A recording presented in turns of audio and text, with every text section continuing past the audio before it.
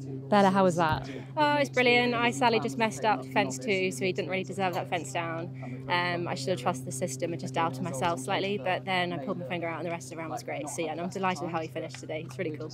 How did he feel after yesterday's gruelling cross country? He actually felt fantastic. He was quite fresh in the trot up this morning, and he just rises to a big occasion. So him going in with all the crowds and clapping, he's like, right, everyone look at me. So he finished amazing. We can only look forward to the next one really next year. Of course, you turned 30 yesterday. How did you celebrate it?